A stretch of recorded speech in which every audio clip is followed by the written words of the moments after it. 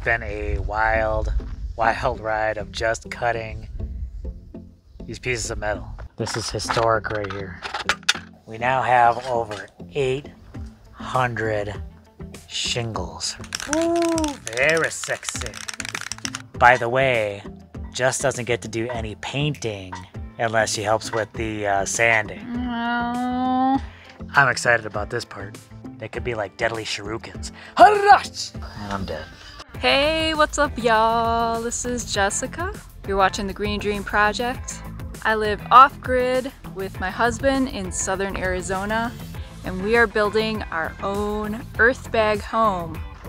It's been a long process and a lot of work, and right now we are in the midst of making our own shingles out of some used materials. I'm really excited about this part of the build.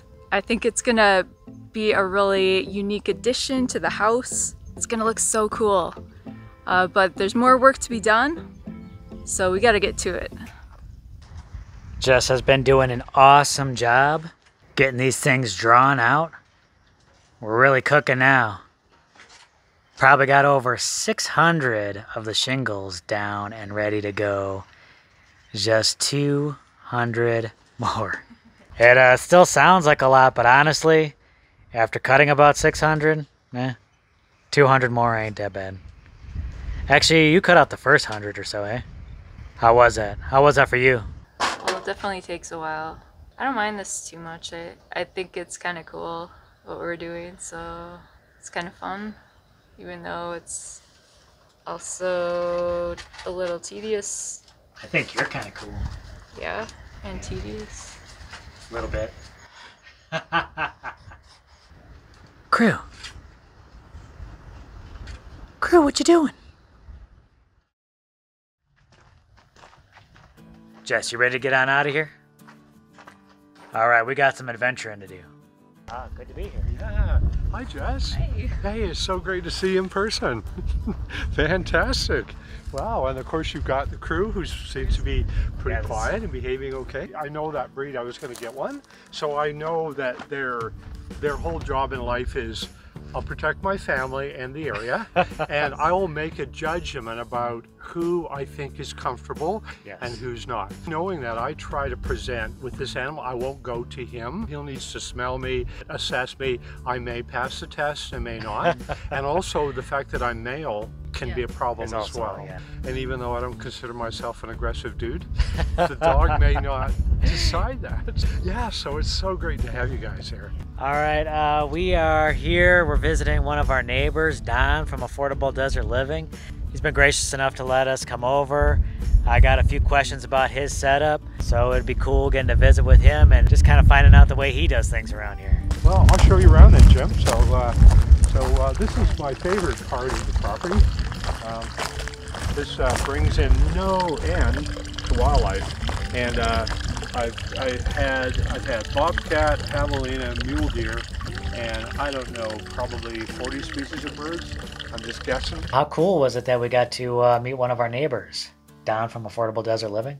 I kind of had some questions about his setup, and he was very obliging, letting us come in there and give us a little tour, ask him a couple questions about his setup. Don is a very nice, very sweet individual, living out on his own in the desert, making it work on a budget. I know how that is. It's always kind of cool to see how people solve problems in their own individual way. You know, I think that's the great thing about this lifestyle. It's a lot of problems, but it gives you that opportunity to solve them in your own particular creative way. Don's really knowledgeable about birds, so it was cool seeing what he's doing out there with the wild birds. Did I give you any ideas? Yes. So many thanks to Don for letting us come out there and traipse around his property, stomping around, asking him questions. I know it's tough. People living this lifestyle, they tend to like a little privacy, but it was cool that he let us out there, and so many thanks.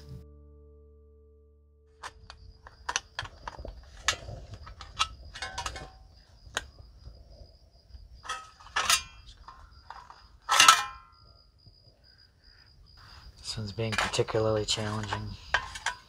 Could be because my knuckle's bleeding. Oh. It just feels like it is.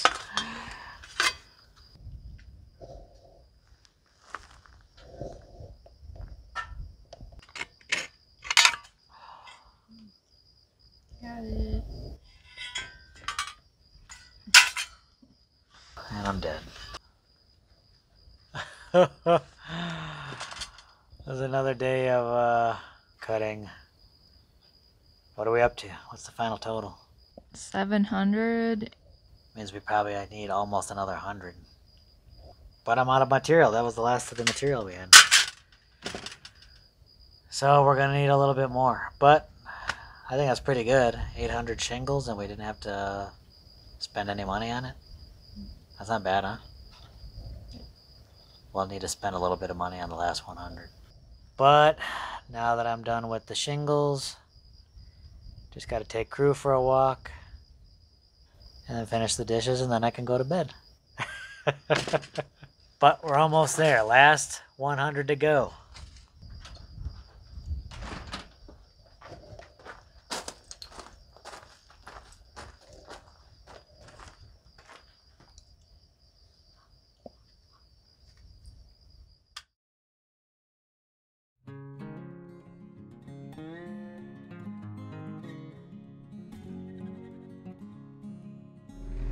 Well, we are just about to head off.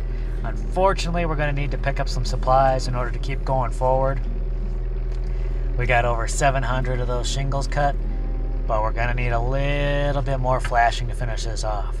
I originally got some of those pop rivets to complete this thing, but obviously I'm going to need quite a bit more pop rivets. So I'm going to need to get flashing, some pop rivets, and then I think we can move on with this project. We'll get on to the next phase real soon.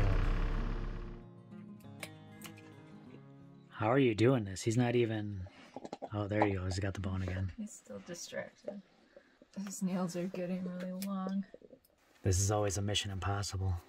Don't want a crew dog with long nails, though. That's why peanut butter is magic. Peanut butter is magic. Are you going to be able to get them all? His nails are so big and tough, too.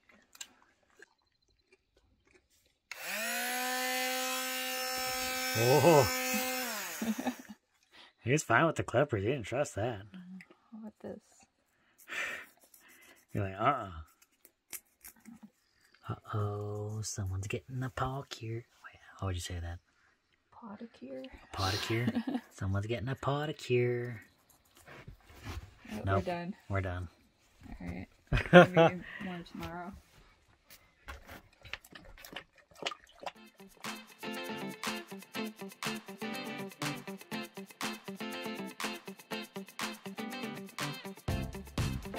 So your mom moved down here fairly recently, but she's getting herself situated.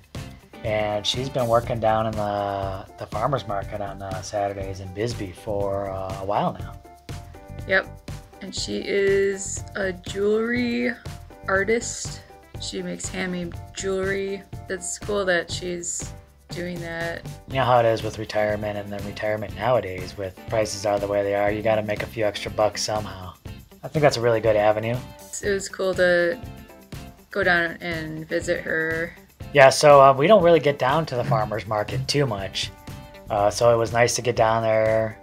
We mainly kind of went for support and to kind of see her mom, and we kind of went near the end so we could kind of help her pack up. And you know, it's a little tough for her getting things out there set up and taken down and stuff like that. So if we could kind of help out a little bit, that's always nice. Yeah, we were a little hesitant bringing crew along, just knowing how he is. Well, it's dangerous at the Bisbee Park and the farmer's market because, you know, when we first pulled up, there were a lot of dogs just off leash running around, and that could be a problem. You know, with people, he might be a little hesitant, but usually he won't like bite a person. He might like nip them if he doesn't like 100% trust them. But a dog, he doesn't know, and he will neutralize that threat as he sees fit. We had to put the muzzle on him just to be sure there weren't any altercations or problems. Just as a precaution, because Crew's on a leash, so we can keep him from trying to run after other dogs. But we can't keep other dogs from running up to him. He was okay. He was pretty good for the most part. We're very well behaved. There was a dog that got kind of close, and he did get a little excited about that, but otherwise, pretty well behaved. All right, y'all, this is it. I am down to less than 100 shingles left to cut. It is crazy. It's been a wild ride of just cutting these pieces of metal. We did have to get a little bit more flashing, and we picked up a little extra than we need because we're gonna put it right on the top of the boards as well. We're getting to the home stretch. I'm almost done cutting. Then I got the next task ahead of me. Last one, y'all. Oh, this is historic right here.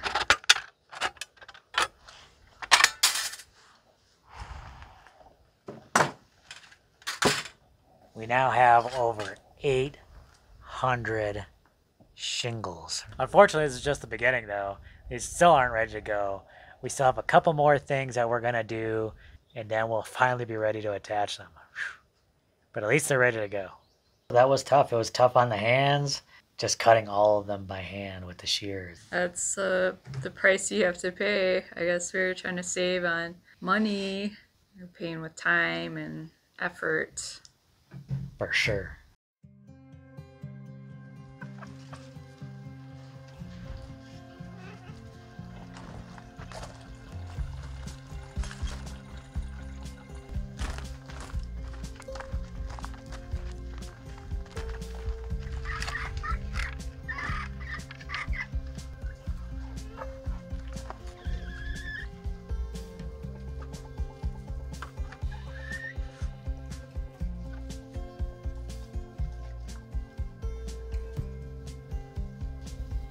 You giving the chickens whey protein? No, different kind of protein. So finally I'm done cutting all them shingles. 800, man, that was wild. Well, I think just cut about 100, so I got about 700 of them. That's still no easy feat. I brought over these bins that we've been using for our cob, and I think that this will be great for the next step. I'm just gonna kind of clean them out a little bit, kind of scrape these ones down. This is the last one left. I think that should be fine for holding the shingles for now. They can get a little dirty.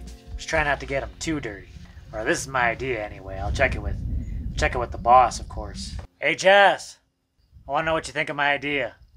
So this is my idea. I laid these bins down, kind of scraped them off a bit. And I thought I could sand them and put them in these bins. What do you think? You think it'll work? I think it will. Is that clean enough for you, or do you want me to like really wipe it down and get all the dust out of there? That's probably fine. All right. We got an approval from the boss. Time to get on to that next step, y'all.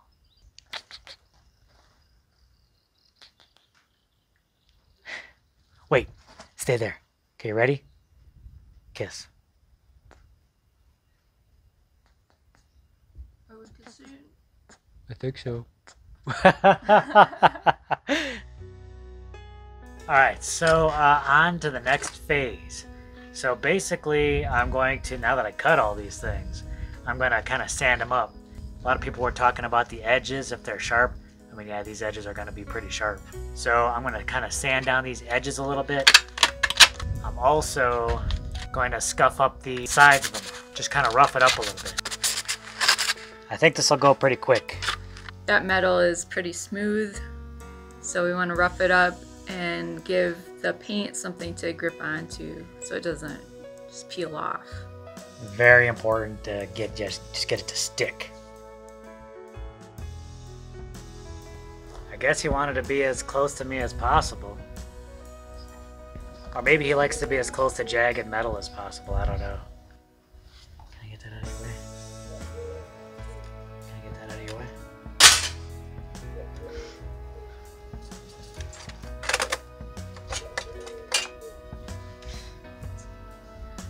He likes to chew on barbed wire for fun, so I don't know, maybe it's his thing.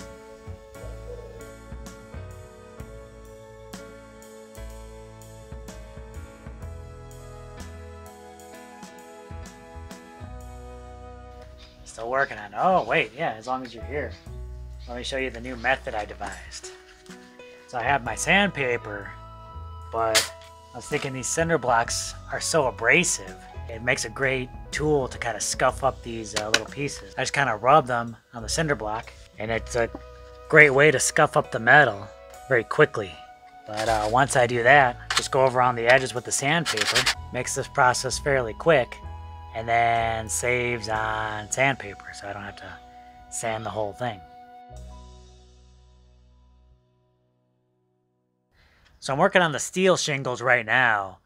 A little different from the aluminum because they're a little harder, a little stiffer. So I've been kind of taking a slightly different approach to it. I kind of been using the cinder block to kind of smooth out the edges and the corners, and I gotta use the sandpaper to kind of rough up the middle. The cinder block is very straight, so any kind of grooves in any of the metal, it's really not gonna hit some of those points. So it's good to kind of maybe get a little rough with the cinder block and kind of finish it off with the sandpaper. Da-da-da. The next phase is painting these. That's how we're going to protect it and keep it from rusting.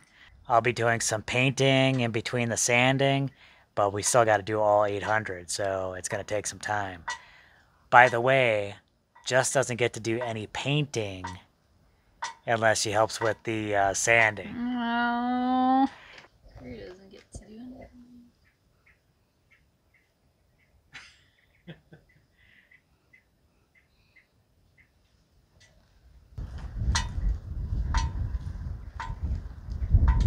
You know what this video needs? It needs cowbell. More cowbell. Well, springtime is usually a pretty windy time of the year here in southern Arizona. Today is no exception. On days like this, I try to do some work inside, or if we have to work outside, we have to push through it and maybe keep things kind of weighted down so they don't blow away. But now that it's evening, the wind's starting to die down, but I think we're in for some blustery days ahead. I'll tell you, working on these shingles with the wind as crazy as it's definitely been a challenge. These things are kind of light, especially the aluminum ones. So I got to make sure they're held down with the rocks or put down where the wind can't pick it up, because these things will go flying. And until I dull them out, they could be like deadly shurikens. Harash!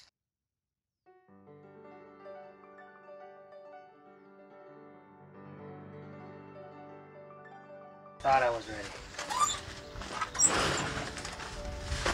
But then I was thinking, then I forgot, what about the nitrile gloves? Where did we put those? Bring that in the PPE drawer.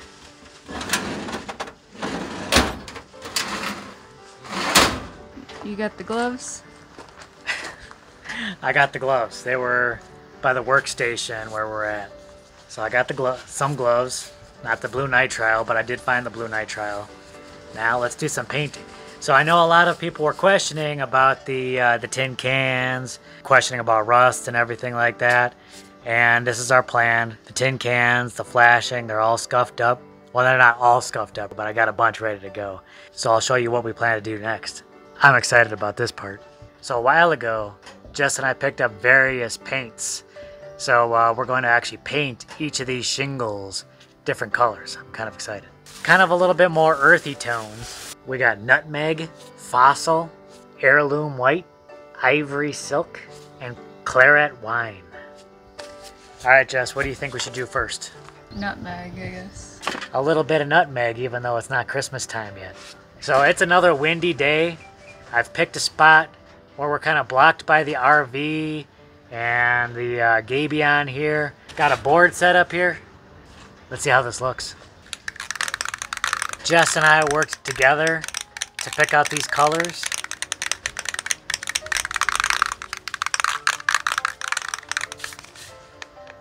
Now, I'm not the expert painter. Jess is, for sure. But let's have her paint some. I'll paint some, let's have her paint some, and we'll see how these turn out. Let's try the ivory silk.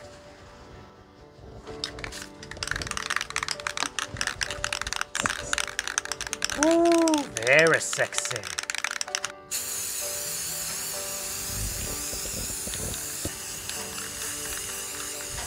All right, I said No painting for Jess unless she helps with the scraping. But I have every bit of confidence that she's going to jump in and help with the scraping anytime now, although it hasn't happened yet. But we're going to give her some painting time because that's how we just roll here. You ready to test out these other colors? Pretty sure they're wondering what colors we're using. So, okay. Last 3 colors. Let's check them out. This is Heirloom White. Who needs a shake weight?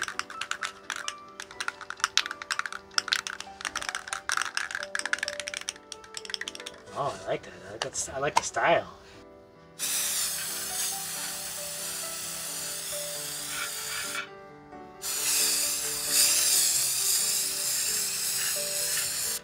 Now let's do the Fossil.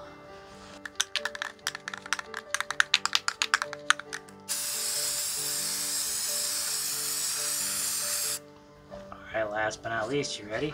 The Claret Wine. Isn't that uneven? Yes, it is uneven. And after I called you a master painter, too. Oh. Oh, that's pretty red. Okay. I feel like that did not match. I thought it was gonna be more brownish. Oh, okay, that's surprising. I guess it's a good thing we're testing them out. Well, let's see how it looks when it dries. Maybe it'll dry a little darker. What's up, y'all? So we're inside the dome right now because basically it's the only spot here where we can kind of get a break from the wind. It's pretty bad today. The winds have just been crazy lately. But meanwhile, we are hard at work on getting all those shingles done. All of them are finally cut. Whew. That was an experience. 800 of them. I'm excited to see it all come together when we put it up around the eaves. I can't wait to start putting it up. I think it's going to be very cool. What are your thoughts on the colors? I think it's okay. I'm still not sure about that wine color. It's a little more red than I thought it would be. Now, did you have a look at that after it was dried? Did you kind of like compare it to the Yes. others? So you're still not sure? It still seems kind of red. Okay, we might have to consider that one. Okay. But I might want to try some other colors as well. I'll think about it. It might be kind of nice to have some little kind of bright pops of color mixed in with the earth tones. And what are your guys' thoughts? Like, what do you think about the wine color? Or do you have any other color suggestions that we should be taking into consideration? You know, we're kind of thinking some kind of earthy tones. You know, we got some white, some off-white, some browns. Yeah, we'll definitely want to add, I think, a little bit more pops of color in there. That was the idea behind it. We're thinking it was kind of like a reddish brown, but it ended up being a little heavy on the red, so we're still on the fence on that one. But then we might add a couple more colors. But what do you think? Any other color suggestions? Leave those down below. You just keep rooting us on. You can put some comments down there encouraging us on the whole scraping and getting these shingles done. It'd be much appreciated. Jess, you gonna get in there and help me out a little bit? Yes, I will. She started it. So she got the ball rolling. And then I kept it going. We got cut. Got to start scraping. Now we just need to finish it off and then put it up. Oh, I'm so excited. You'll definitely want to stick around because you got to see these go up. I can't wait to see how this looks when it's done. All right, y'all. We'll catch you in the next video. Bye.